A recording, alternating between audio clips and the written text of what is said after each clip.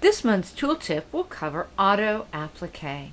Select the Auto Applique tool and click around the desired object. This tool will automatically create all of the applique pieces for you. Enter, enter, and enter until you see your shape. You can always use the Reshaped Object tool and make changes to the shape that you've created, and you'll hit enter on the keyboard to see those changes take effect.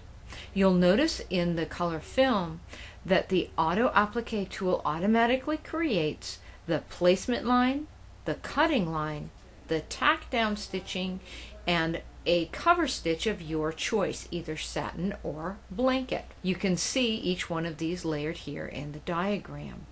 If we take a look in Object Properties and see the changes that we can make to these stitches, you'll notice that we can choose fabric to go into our applique from any of the fabrics available, or we can scan in our own. We can select between satin and blanket stitching for the cover stitch. We can change the width and the spacing of these stitches, and I can change the offset. So if I'm trimming my applique and I leave some fabric to the outside of my design, all I need to do is adjust that offset and apply to accommodate any excess fabric left from trimming around the design.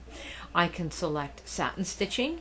I can turn my tack down, placement, and cutting lines on and off. I can adjust the size and spacing of my tack down, as well as the size and spacing of my satin stitch.